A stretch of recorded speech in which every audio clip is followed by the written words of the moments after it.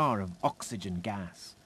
The combustible brightened up and set fire to the metal, which burnt for a short time in a very brilliant some pieces of zinc, then added to them some diluted sulfuric acid. An effervescence took place and poured its contents into the fissures. Inflammation immediately took place. Light, heat and smoke were emitted, and the little volcano vomited forth flames.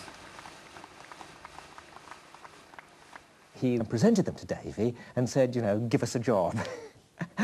And Davy gave him an interview and said, my advice would be to stick to the bookbinding, that science is a hard taskmaster and doesn't pay. And Faraday then said, oh, well, but men of science, I'm sure, have such wonderful moral characters and so on. And Davy laughed and said a few years would show him that was wrong as well. But Faraday still persisted, you know, please give me a job. And he seems perhaps to have done some copying out of things then for Davy. But later on, luckily, the assistant here got into a fight with an instrument maker and got fired, and Davy offered the job to Faraday. At first, Faraday washed bottles and made copies of Davy's notes. It was tough.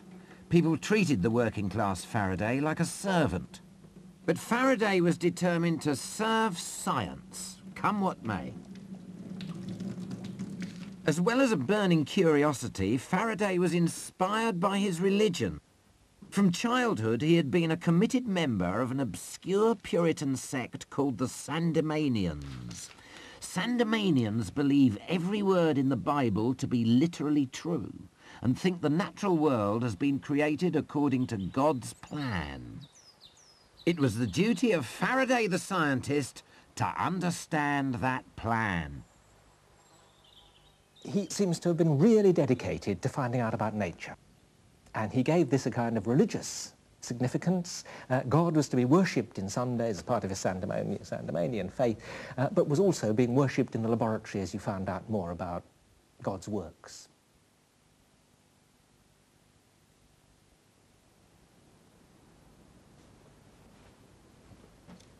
This is the laboratory where Faraday assisted the great Davy. At the time, he, and indeed all the great men of European science, were completely baffled by a phenomenon they called electromagnetism. They'd observed strange things happening when they placed a compass needle near a wire. When no electricity flowed through the wire, the needle pointed north as usual. But when they passed an electric current through the wire, the needle twisted. No one could explain why.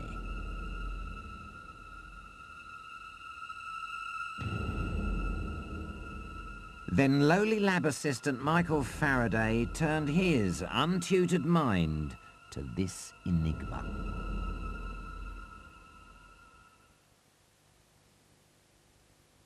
Take one fresh and tender kiss. The memories you gave me. At one stolen night of bliss. Frank.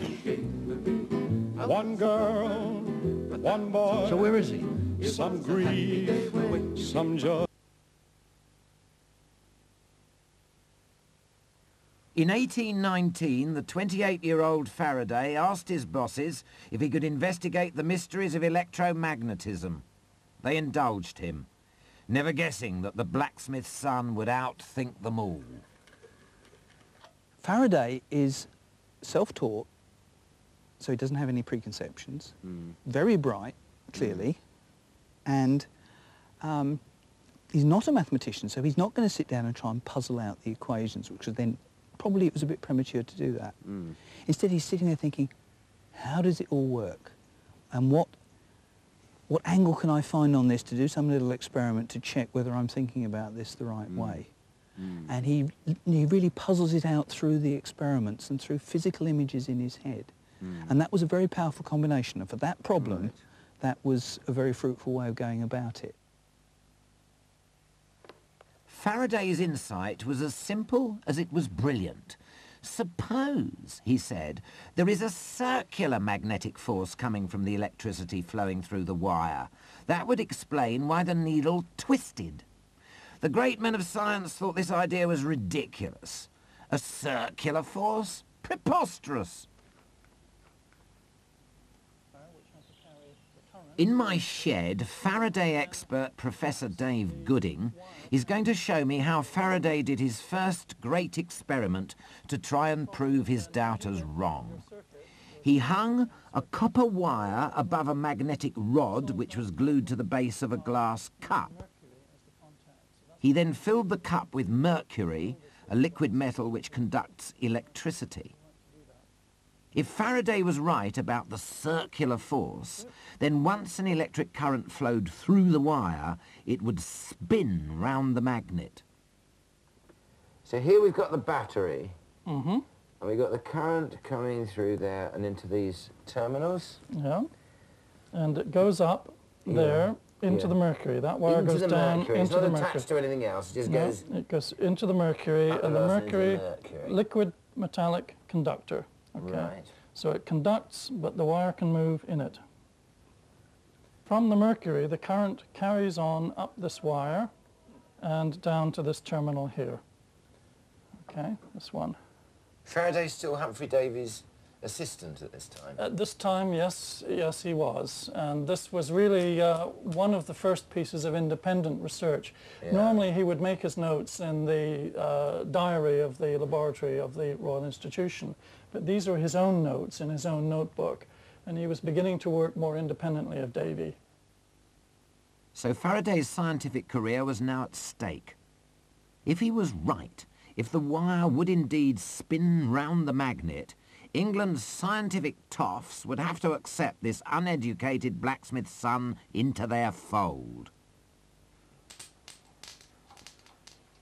Away it goes. I see.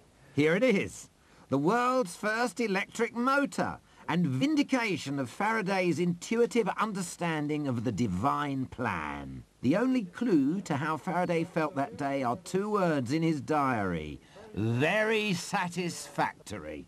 He was very excited because for the first time he'd produced continuous motion, the movement of something, just from electricity and magnetism. The scientific elite now accepted the South London boy, with one notable exception. Sir Humphrey Davy was jealous of his protégé's success. When a certificate was published nominating Faraday for the Royal Society, Davy was livid. And he told Faraday he ought to take the certificate down. But Faraday said, I didn't put up, I'm not going to take it down. This is again Faraday's independence.